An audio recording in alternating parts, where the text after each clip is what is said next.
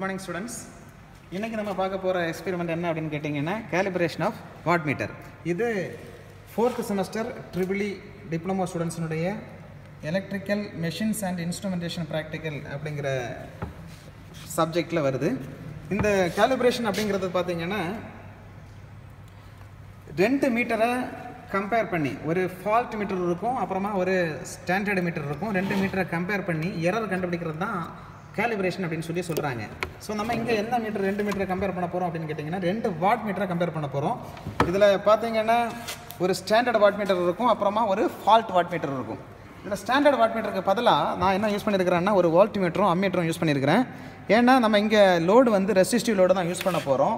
Resistive load use பண்றதுனால AC supply நம்ம கொடுத்தா கூட பவருடைய formula V/I. So பவருக்கு formula V/I இருக்கிறதுனால நம்ம ஒரு வோல்ட்மீட்டர் Vக்காகவும் ஐக்காக ஒரு கரண்ட் அம்மீட்டரும் யூஸ் பண்ணுறோம். இந்த Vஐயும் ஐயையும் பெருக்கினா நமக்கு வந்து ஸ்டாண்டர்ட் வாட் மீட்டருடைய ரீடிங் கிடைக்கும். ஒரு ஃபால்ட் வாட் மீட்டருக்கு பார்த்தீங்கன்னா இங்கே வச்சுருக்கிறோம். இந்த ஃபால்ட் வாட் மீட்டருடைய இல்லை நீங்கள் கவனிக்க வேண்டிய விஷயம் என்ன அப்படின்னு கேட்டிங்கன்னா, இது வந்து இதே மாதிரி பேரலாக கொடுத்துருந்தா இந்த பார்த்தீங்கன்னா B1 E2 B2 E1 இதே மாதிரி கனெக்ட் பண்ணியிருந்தா இது 10 amps. மேலே மட்டும் connect பண்ணியிருந்தோன்னா for example B1 B2 மட்டும் கனெக்ட் ஆகிருந்துச்சுன்னா அது வந்து 5 amps. ஸோ ஹையர் ரேட்டிங் இருந்துச்சுன்னா இதே மாதிரி நீங்கள் கனெக்ட் பண்ணணும்.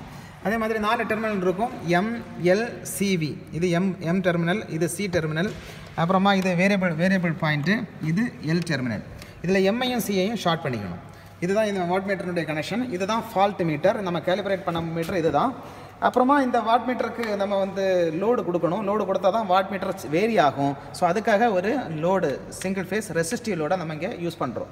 இப்போ இதனுடைய கனெக்ஷன் பார்த்தீங்கன்னா ஃபேஸுக்கு நியூட்ரலுக்கு இடையில ஒரு வோல்ட் மீட்டரை கனெக்ட் பண்ணியிருக்கிறேன். ஃபேஸில் இருந்து ஒரு அம்மீட்டர்.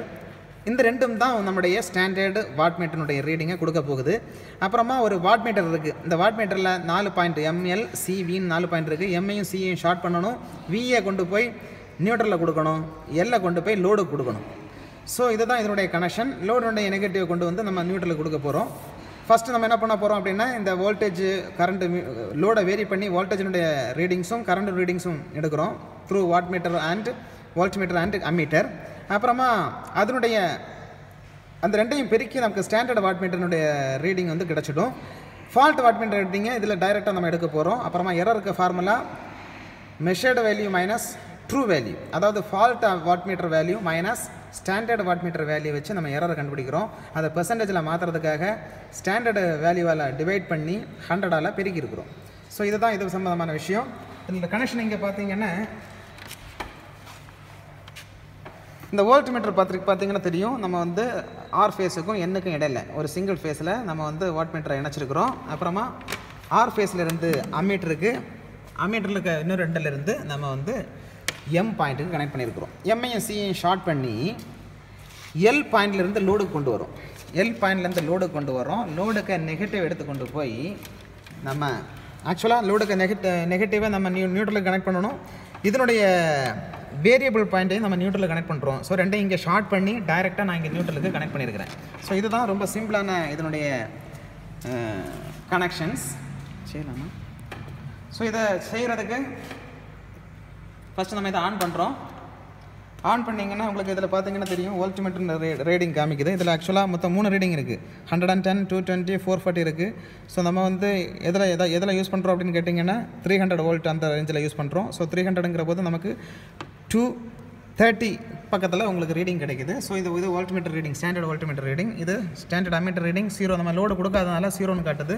வாட் மீட்டர் ரீடிங்கும் 0க்கு பக்கத்தில் கொஞ்சம் எரரோடு இருக்கும். இப்போ நம்ம ஒவ்வொரு லோடாக ஆன் பண்ணணும். ஒவ்வொரு லோடாக ஆன் பண்ணும்போது இப்போ பார்த்தீங்கன்னா தெரியும் வோல்ட் மீட்டர் கொஞ்சம் கம்மியாக இருக்குது, அம்மீட்டர் அதிகமாக இருக்குது. லோடாக அதிகமாக கரண்ட் அதிகமாகும், அதே மாதிரி பவரும் அதிகமாகும். ஸோ இந்த ரீடிங் நமக்கு வந்து இதே மாதிரி ரீடிங் எடுத்து இந்த டேப்லர் காலத்தில் இங்கே ஒவ்வொரு லோடுக்கும் நம்ம வந்து ரீடிங் எடுத்து போட்டு எரரை கண்டுபிடிச்சி அந்த கிராஃபையும் நம்ம பிளாட் பண்ணுறோம். இதில் மல்டிப்ளிகேஷன் ஃபேக்டர் கண்டுபிடிக்கிறதும் ஒரு முக்கியமான விஷயம். வாட் மீட்டரில் அதனுடைய மல்டிப்ளிகேஷன் ஃபேக்டருடைய ஃபார்முலா பார்த்தீங்கன்னா voltage rating into current rating into cos pi divided by full scale reading of watt meter. இப்போ பார்த்தீங்கன்னா formula VI cos by, V தெரியும், I தெரியும், காஸ் பை நமக்கு இங்கே 1 divided by full scale reading of watt meter. Full scale reading of watt meter பார்த்தீங்கன்னா 750. இங்கே வோல்டேஜினுடைய பார்த்தீங்கன்னா 300, கரண்ட்டுக்கு பார்த்தீங்கன்னா 10 ஆம்ப்ஸ். ஸோ 300 × 10 ஆம்ப்ஸ் அதுதான் இங்கே மேலே வரும். கீழே வந்து ஃபுல் ஸ்கேல் ரீடிங் 750 வரும். ஸோ அதுதான் இதனுடைய மல்டிப்ளிகேஷன் ஃபேக்டர். தேங்க்யூ.